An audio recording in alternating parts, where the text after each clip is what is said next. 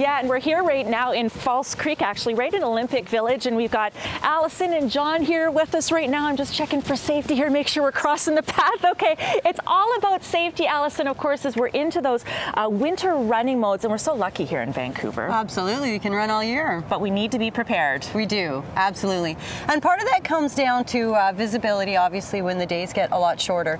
And not only looking for visibility in the front, but also the sides and the back. It's what they call 360 degrees of visibility. So a light like this, I like because it's got the light in the front and then one in the back. So you're covered there. And then you can cover the rest of it with a simple light like this that has blinks or steady, and then just attaching it to the side. So again, cars can see you from the sides, bikes, pedestrians as well, from both sides. John also has it easily covered there by his headlamp that has the lights on the sides. And of course, making sure that we're also wearing nice bright clothing in addition to having those well-lit Absolutely, pieces. And a good running jacket or a vest.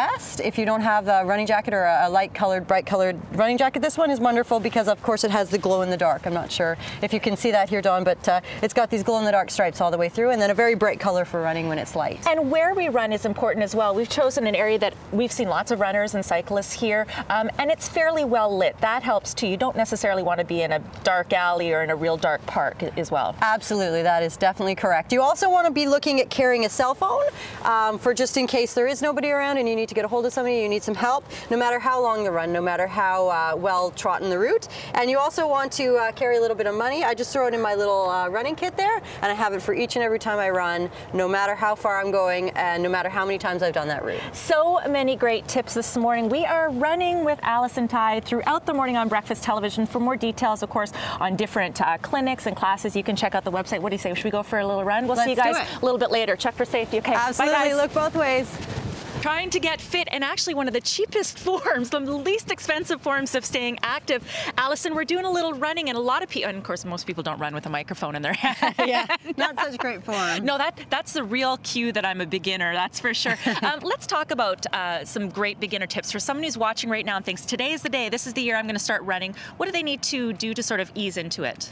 Well, I think easing into it is the most important thing. So starting with sort of a run-walk interval. You're not just going to go out there and run 5 kilometers on your first run. So think about, you know, getting in those long walks to start it off and then breaking it up with some jogging intervals.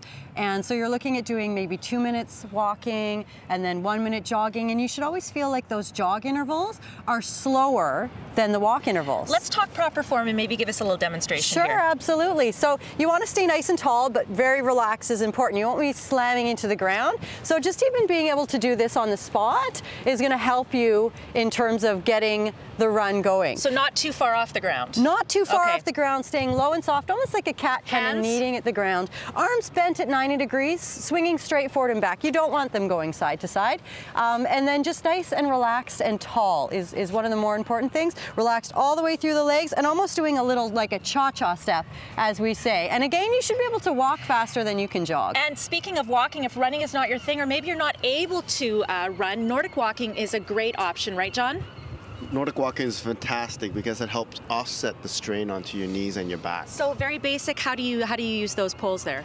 They're very simple. The urban poles are designed to fit the right and left hand, and all you really need to do is reach out as if you're shaking someone's hand, and then press down to propel yourself forward. So it incorporates the upper body, helps you burn more calories. And burns more calories than you think. By the way, they have a Nordic walking clinic on right now. Not too late to register, Michelle. For more details, you go to racketsandrunners.ca. Yeah, we're going to hear a story of survival, for lack of a better description, in just a few moments. But Allison, just very briefly again, for anybody that's heading out to run, what are the key things you need to do to be safe and to be prepared? I think there's a big difference between running on the road and running in the backcountry. And pretty much I thought that I was running on a backcountry road, and it was not the case.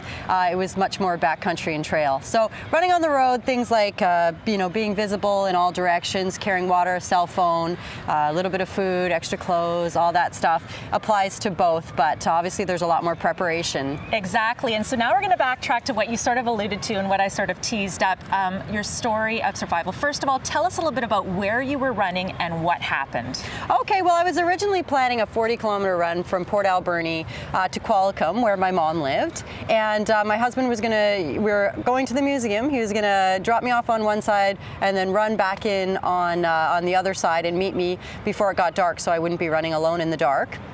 But we got a little bit later than we wanted to, and so to cut off the first 5 kilometers and the portion on the highway, he dropped me off a little bit closer to the track. So we cut it down to about 35. I was going to be running for about an hour and a half on what I assumed wrongly was going to be a backcountry road, and ended up being on the backcountry trails and just a whole fiasco. But I know that you had your stuff. You had your phone. You had all these things that you told us we need to bring. So then, what kind of went wrong there? I had prepared for a back road run, and I was prepared for that. And so you hear search and rescue saying that I was prepared, which, you know, because you had your phone, you had your lights. I did, yeah, and I was prepared for a road run, but I was ill prepared to encounter those conditions in the backcountry. And it all comes down to researching your route. You should not go somewhere that you haven't properly researched. And I relied on Google Maps, which is absolutely silly and not something that I will be doing again. But everything else you had, and I mean, you kind of did the best you could. But that is a really great tip, and it just goes to show that even somebody who's got lots of experience, this can still happen. Absolutely. To you, right? Absolutely. What is the mentality? I mean, we and I were talking a little bit off camera that there's that fear of, oh my gosh, if I call, they're all going to make fun of me, and they're going to. Yeah. That's a thing that stops a lot of people from calling for help too, I'm sure. Oh, it absolutely does. It's embarrassing. Nobody wants to be that guy that needs search and rescue.